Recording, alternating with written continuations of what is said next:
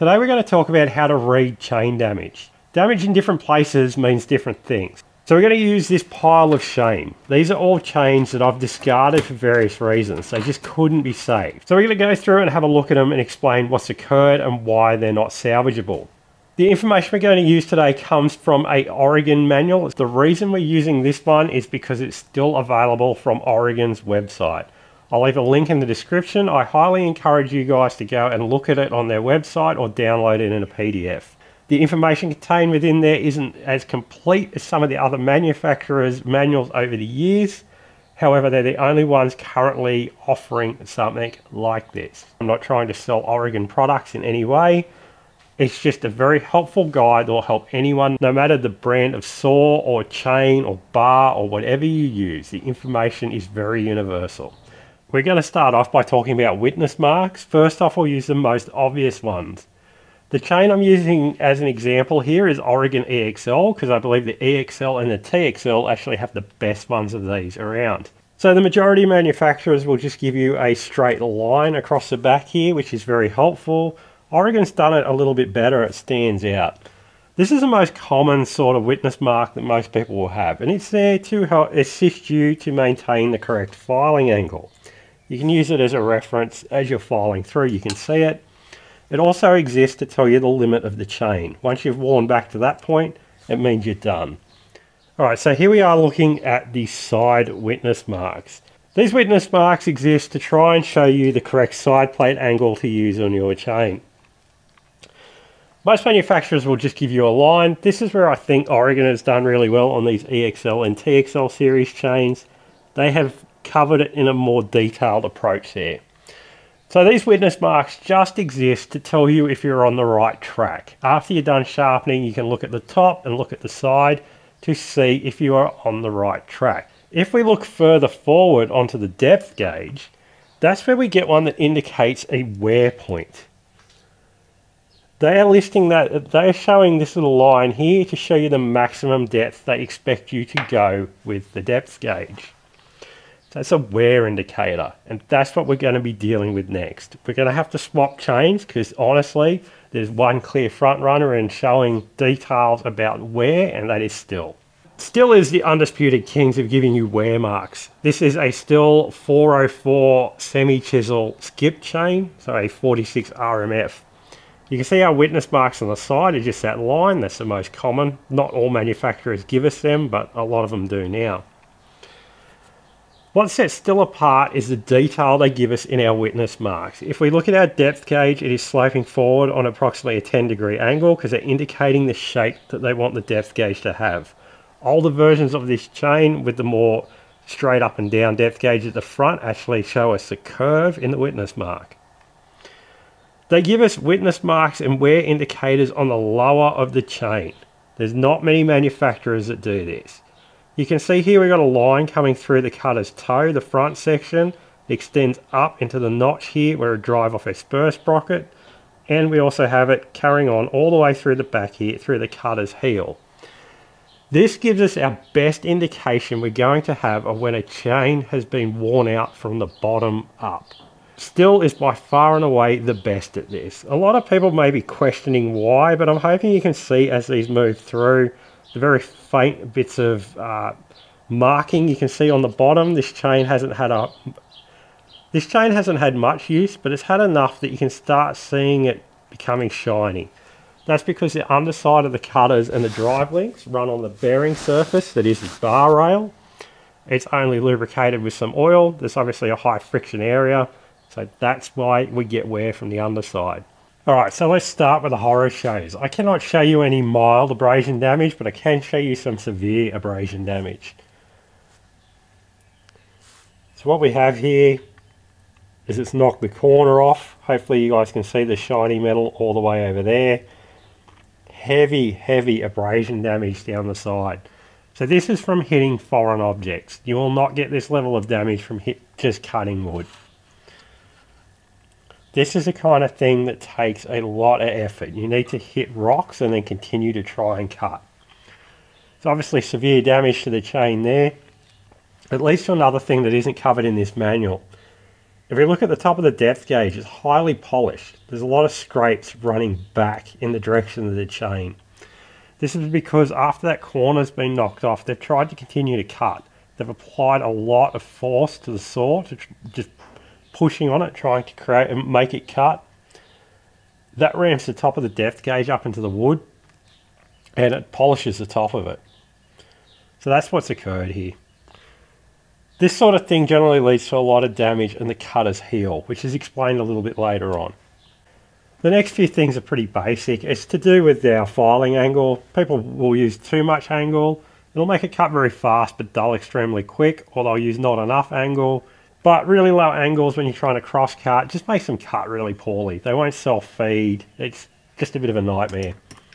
The generally accepted range for a round file is between 25 and 35 degrees. It's just what works. So stick within that range. Doesn't really matter which angle you pick, just make sure they're consistent throughout all of them. Okay, here we have our classic heavily backslope cutter. This is a result of using a file that's either too large or holding the file too high. Most commonly referred to these days on the internet as a ski jump. It's just wording that was used and become popular. This is a great way to kill chain. So what will occur generally here is very heavy wear through the lower part of the cutter heel. It'll wear its way back up to the rivet. This is an odd situation. If this chain had come to me and it was worn back to the witness mark with the correct filing, I would say that the person that used this chain, especially if they're using a hard nose bar, used this thing perfectly. This is a level of wear I'd expect when the chain is worn all the way back. It's reached the point of the witness marks. It would be perfectly acceptable for this chain to be in this condition at the end of its life, especially here where we're cutting very dense hardwoods. Wearing the underside to that point would be fine. There's not excessive wear down on the drive links. There's none of that going on. It's only in the lower part of the chain. If you run hard nose bars, they're more than likely to wear in sort of an arc between the two rivets, just due to the way it goes around the nose tip. So yeah, this one's died early in its life. If it had been filed correctly and it made it to that witness mark, I could have said good job, they've done well. But they've killed this one early. You can see just how far the undersides are worn. It's gone back past the witness marks, or at least to the witness marks for the most part. This is a sort of wear you'd expect from a heavily used chain at the end of its life. That sort of underside wear occurring earlier in a chain's life is a real problem, and that's what I'll show you next. What we're looking at here is probably the most expensive chain mistake I have ever seen. This chain is a Stihl RD3, so it's a tungsten carbide chain. These chains are extremely expensive, and it has been killed before it has ever been sharpened. It occurs a bit with these carbide chains. People have this belief that you can cut just about anything with them. What they've done here is forced it to cut well and truly after it was blunt. So the reasons that this can't be salvaged. If we look at the rear, it is worn past those witness marks up into the bottom of the rivet. Since they've used a lot of force to try and make this cut when it was dull, it has continuously rammed that heel down very hard into the bar rail and has worn it completely out through there. This chain has a significant amount of stretch. It cannot be tensioned on a bar that is suitable for it. The other issues that have occurred, this chain should have the little oil dimples in the side of the drive link. They have been wiped off. It is a 63 gauge chain that has worn the lowers below 50 thou. It will never stabilize in any bar. There is too much movement in the rivets. It is highly likely to crack and fracture up to that rear rivet if you tried to use it. This is a couple of $100 mistake here. I'm not sure what these things are worth in the rest of the world, but a 20-inch lid for this is just over $200 here in Australia. So I've never seen someone kill a chain this expensive so early in its life. It's a shame. I was hoping to be able to salvage this, but yeah, it is absolutely destroyed. So again, this is why you do not try and force a chain to cut. When it is dull, stop, sharpen it. It still has wear left in the front. It obviously wasn't doing anything in the toe. The bar they were running it on obviously was in reasonable condition. It probably isn't after it ran this chain, but it wasn't terrible.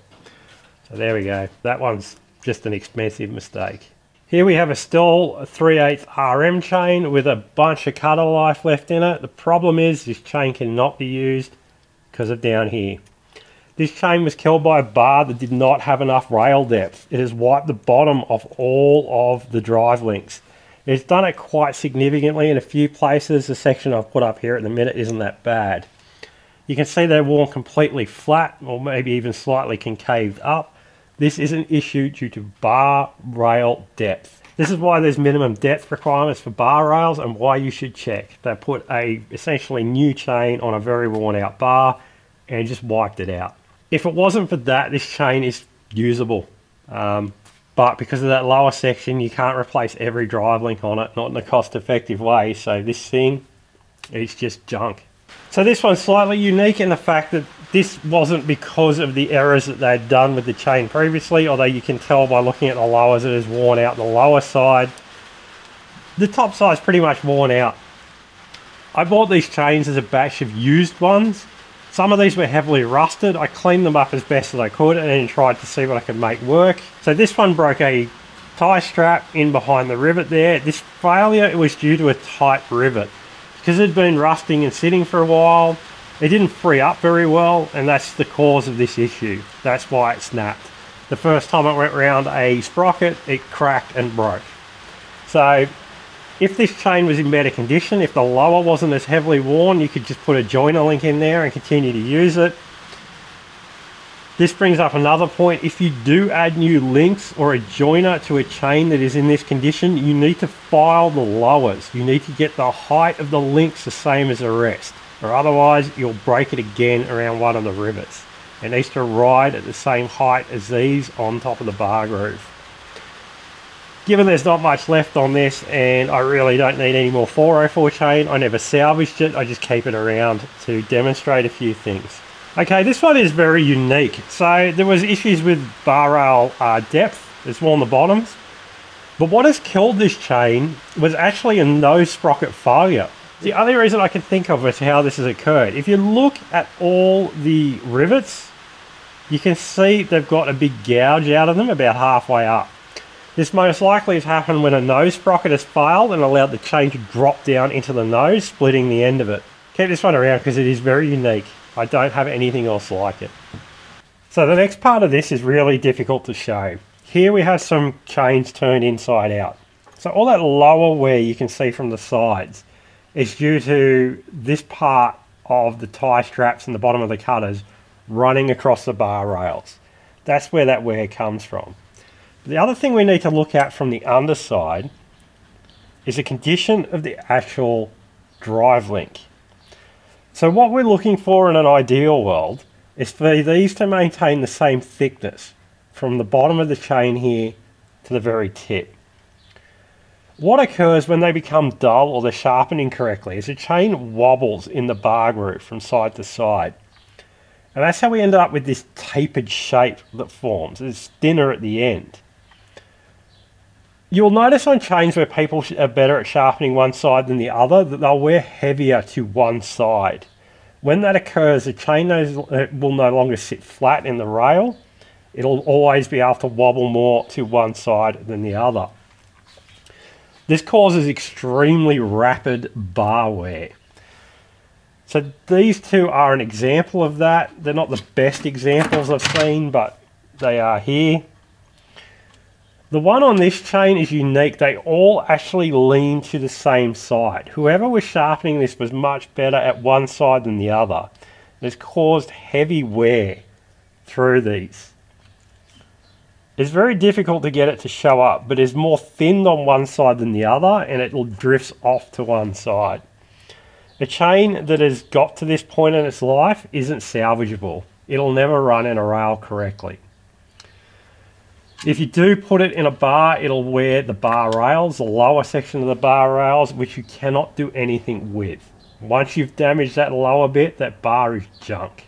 I'll make a video probably next week showing damage to bars, what is repairable, what isn't, what to look out for.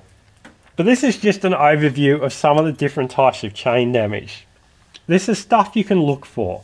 Throughout your chain's life, just keep an eye on it, look at it. Inspect the lowers, inspect the uppers. Every so often, just make sure that things are working as they should. In a perfect world, they'll end up with wear that occurs through the bottom, but you will be able to use the entirety of the cutter before they wear past an acceptable point. If you're still trying to cut when it's dull and all those sorts of things, then yep, you're going to excessively wear the lowers and the drive links before you get a chance to get the full life out of the chain. I highly encourage everyone to get a copy of that Oregon Safety and Maintenance Manual. It's available on their website. You can look it on there or you can download it. I'll leave a link in the description. There is a lot of very valuable information in there for everyone using a saw. Even people that probably should know better will probably learn something from it. It's not the most detailed book, but it does give a lot of very good explanations. It'll help you get much better value for money out of your cutting equipment. The most important thing to keep in mind, it doesn't matter if you have the world's greatest chainsaw, the world's most powerful, whatever. What really does all the work is the bar and the chain and the sprocket. Looking after them is the most critical part of making your saw have a long and happy life. You can get by with a below average chainsaw if you have an above average knowledge and skill set related to chain.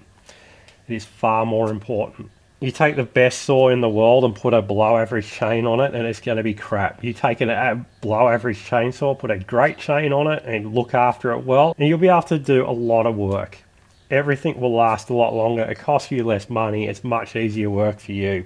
So I highly encourage everyone to learn a few things about this. It'll make your life a lot easier. But that'll do for today. Next week we'll get on to bars. I don't have that many bars with severe damage, but I do have this, which has got all the classic signs. It's even lost a rivet. So we'll touch on all of that next week, and then I'm going to take this bar, which is in very bad shape, and the chain that suits it, which is in extremely bad shape. I'm going to go and show you what it's like trying to cut with that, and then I'm going to fix it. I'm going to make it work. We're going to use some basic tools, and we'll make it happen.